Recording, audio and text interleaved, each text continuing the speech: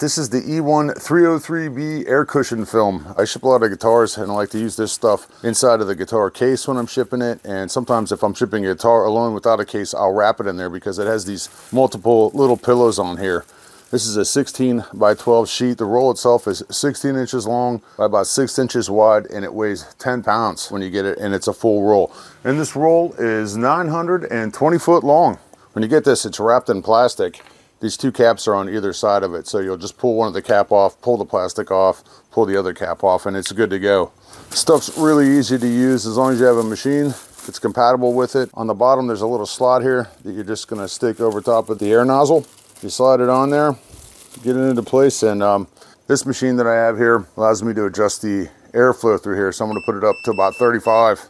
You just get it, set it into place, press start, and go. Feed through the first one. Once you feed the first one through, and it's good to go.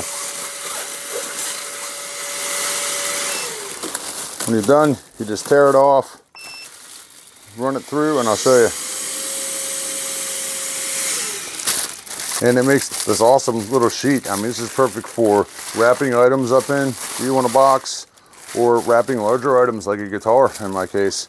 You know, I could run a whole sheet of this stuff off and wrap the whole guitar in it. It'd be great for jewelry, anything small. You know, you can pull this stuff up and throw it inside of a box, or even a padded mailer for some extra padding. Pretty awesome stuff, holds up well.